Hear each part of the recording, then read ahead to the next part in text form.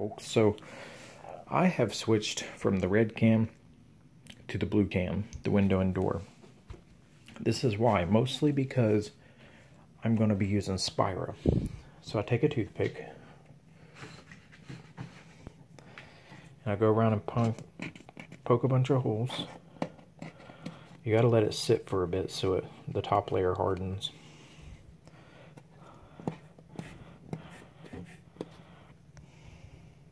Sorry, I was out of focus. Alright. Poke a bunch of holes. Then you go in and you push it down.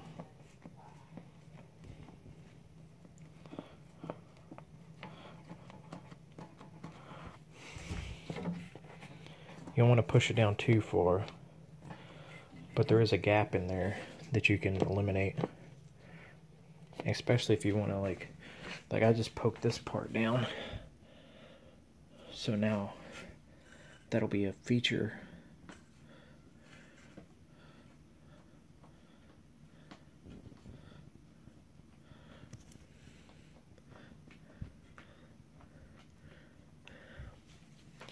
So yeah, it'll still have enough like room to so I can pin stuff to it. I usually have to go in and push in a toothpick at an angle.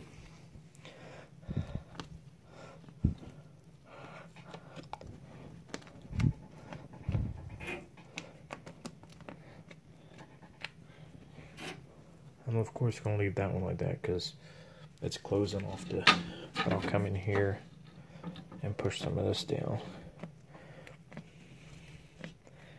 Because I want the frogs to be able, well, I don't know, like this tank is going to be, it's not going to be habited for a little bit. I'm just going to let it grow in for a long time. So this could be a little passageway for the frogs. Or maybe I might just put micro geckos in here. Haven't decided yet.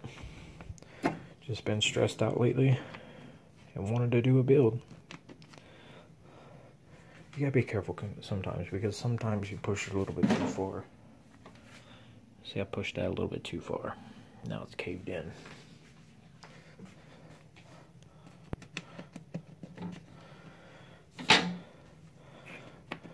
And since I'm going to be using Spira, I'm not going to have to carve any of this,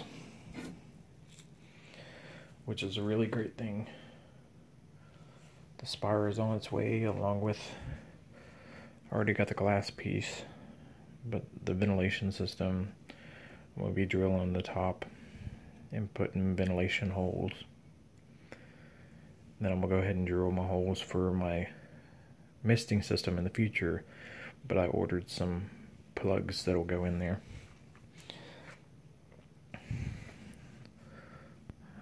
But yeah, I just wanted to share this little method with everybody.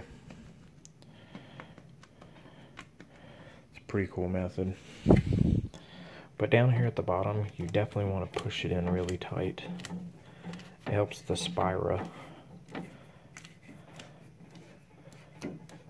Because once I trim this straight, it'll be flat. Alright, anyways, I'm gonna go and finish doing this.